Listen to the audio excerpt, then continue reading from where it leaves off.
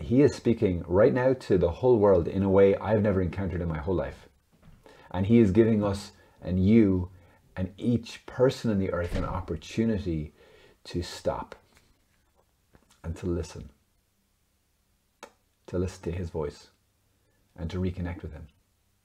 He's now grabbed a hold of the whole world, and he's using it like a big old megaphone to shout at you and to invite you to get quiet with him, because he wants to connect with you right now more deeply than he has ever connected with you before.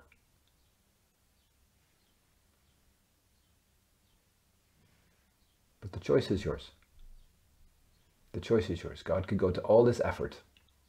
Not that God is responsible for the coronavirus, but he is going to he uses everything. He doesn't waste a thing. So he is using this opportunity as a way to invite us into deeper intimacy and connection. Because guys, we need it.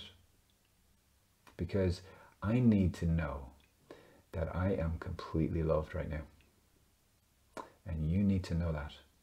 And you need to know that no matter what you do, you are loved and you are accepted and you are forgiven, and that you can walk that forgiveness out in your life, and you can walk in freedom from everything that binds you, and you can walk as somebody who is completely loved by their Heavenly Father.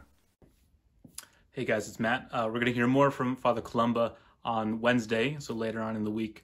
But some advice of what we can do now. First off, listen to what Father Columba just said, the great part of his video we just heard, to take advantage of this time. God has a plan for us in these moments. What are we going to do with this? Are we going to waste this time, or are we going to use the extra time that God has given us? Okay, so that's, I think, the first piece of advice is to capitalize on this time. Second thing, and this kind of helps the first thing, is to pray. In your house, maybe make a specific space or a specific room that's going to be devoted to prayer.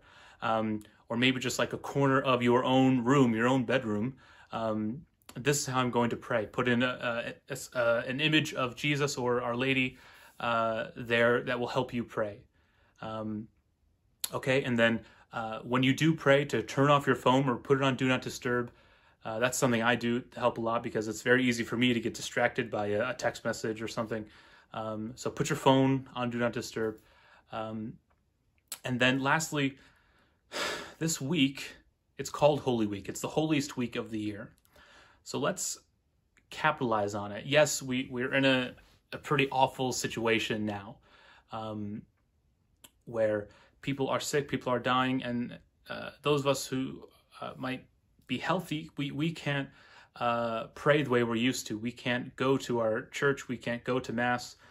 So it's easy to just throw it away. No, don't do that. God has a plan for us now.